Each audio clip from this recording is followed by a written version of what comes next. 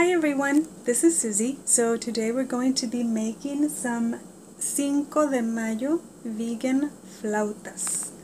And if you don't know what flautas are, it's a Spanish word for flute.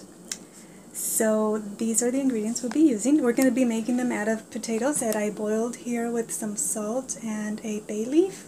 And then we're also going to be making a guacamole, a red tomato sauce, and I have my homemade cashew sour cream, some lettuce, and some corn tortillas. Okay, so let's get started. So the first thing that we're going to do is we're going to roast the tomatoes and the chile. These are chile de árbol. If for some reason you don't want to use these, you can always use some of the hot sauce that I have the recipe for. I'll leave the link below, and instead of roasting these, you can just take a little bit of that and you blend it together when you blend your salsa, okay? And also, some people like to roast the garlic. That way the flavor is more mild. I like to use it raw when I'm going to blend it, so I don't roast my garlic, but that is up to you as well. So I turned on the comal with some aluminum foil, and to speed up the process, I just cut the tomatoes in half, and I'm going to roast them now. So at this point, you can add your chiles and just make sure that you watch them so that they don't burn, because these will be done in like 10 seconds, okay? And then you just take them out when they're done, or you just roast your tomatoes and then we'll add the chile later. Okay, so I took out the bay leaf, I strained the potatoes, and while they're still hot, I'm going to go ahead and add a little bit of cumin. I have about 3 cups of the boiled potatoes, and I'm going to add about 1/4 of a teaspoon of cumin, but you can add as much as you like, and then some ground black pepper, and then I'm just going to mash them. What I have done in the past, I don't have any Mexican cheese today, some of my vegan queso fresco that I make, but in the past I have used, well, I used to use the regular cheese back in the day, but I think you could still use the Mexican cheese. The only thing that I would do is, if you do have some lying around, after you mash your potatoes, then just go ahead and add some of the vegan queso fresco, stir it in there so it'll give it a little bit of like that salty, cheesy flavor.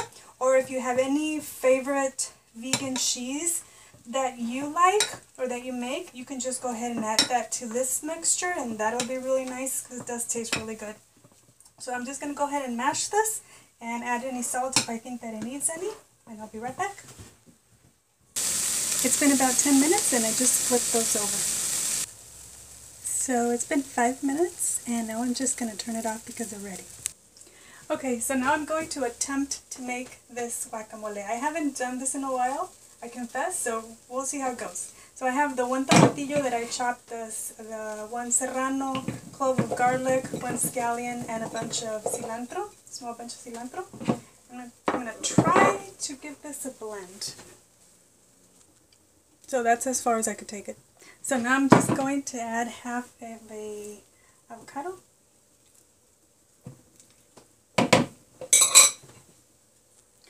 Okay, and now I'm just going to add a little bit of salt and some lemon or lime juice, about 1 teaspoon or so, and maybe a little splash of water, and I'm going to blend that again. And that's what it looks like. So I think it needs a tiny bit more water. So just leave it as runny as you like it, okay? So that amount made about 1 cup of the guacamole, and it is delicious! Yay! We did it! So now for the tomato hot sauce, I just put the roasted tomatoes in there. I'm going to add the garlic and a little bit of salt, and we're just going to give this a blend, okay? I forgot the chile! Okay, so at this point you would also add your chile de árbol in there if you roasted them, or if you're adding some of the hot sauce, you just go ahead and add a little bit of the hot sauce according to how spicy you like it. And now we're going to give it a blend, okay? So I'll be right back. So the good thing about having this hot sauce is that if this is not spicy enough, let's say you didn't roast enough chiles, you can just go ahead and keep adding chile until it gets to the spice that you like it. And you don't have to be worrying about adding, roasting or cooking or boiling the chiles. And like I told you, I use this on everything. I literally use this on everything. So this is a great thing to have. Okay, so it's ready. So here is the tomato hot sauce. And then also if you wanted to serve this with just like chips and stuff, you can just let it cool and add some chopped white onion and some chopped cilantro just on top. And then you can just serve that with chips, okay? Okay, so now I'm going to prepare the flautas, and because the potatoes seemed a little bit bland, I added a little bit of onion and garlic powder to it, and this is optional, you don't have to. And also, you can use any type of filling that you like. I'm using potatoes this time, but you can use anything that you normally like in your tacos dorados or flautas, okay? So we're just going to add a little bit of the potato, and I'm just going to try to seal this with a toothpick, that way it doesn't unravel. Okay, just like that. I think I forgot to mention that I did warm up the tortillas. I don't know if I said that or not, just so that they can be soft and they would be able to roll. If not, they would break. And at this point, you can just go ahead and bake your flautas in the oven, maybe 350, 400 degrees, depending on your oven or how quick you want them. And then maybe you might need to turn them over so that they, get crispy on both sides. But I am going to use a tiny bit of oil, and traditionally these are like deep fried or even like fried on your saucepan or something. Shallow fry, I think you call that. But I won't do that because that will absorb like an enormous amount of oil, and I don't want that, but I still want a tiny bit of that flavor. So this is why I just brush them with a little bit of oil, tiny bit, like that. And now I'm just going to bake those in the oven, okay? Okay, so I baked the flautas for about 12 minutes in the oven, and I did it in my little toaster oven, and I flipped them over halfway through, and this is what they look like. I just let them cool a little bit, and the good thing about this recipe, I think, is that you'll be able to serve it like room temperature, so it'll be perfect for summer. Okay, so now we're just going to take out the toothpicks. Ah! Wish me luck. Oh my goodness, I'm so excited. Ah! I'm so excited. Okay, and of course this will look better if there's more flautas because there will be more room for you to decorate them. But since I'm only having 2 for lunch, I'm just going to do this. Oops. Here's my guacamole. You obviously don't have to do them like this. You can just put them over horizontally. But because it is Cinco de Mayo, I thought I would attempt to do something a little bit more creative. So I'm going to try to make the Mexican flag, the colors of the Mexican flag.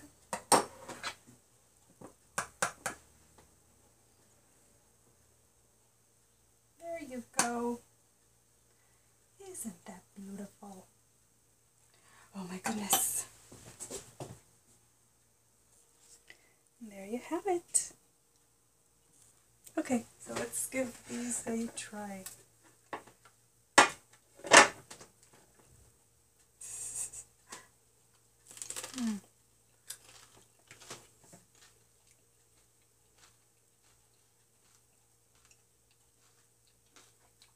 Oh my goodness.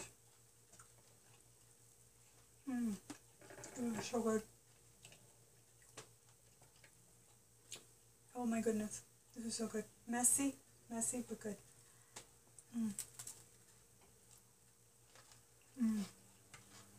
Oh my gosh.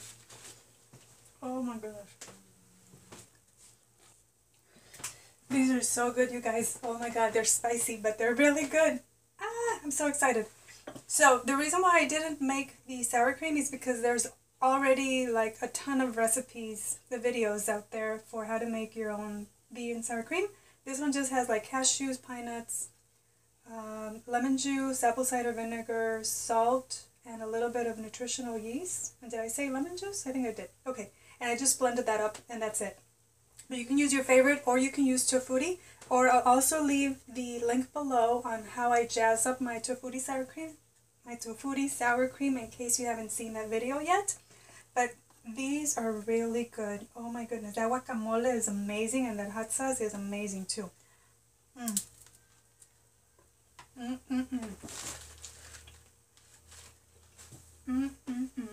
So good.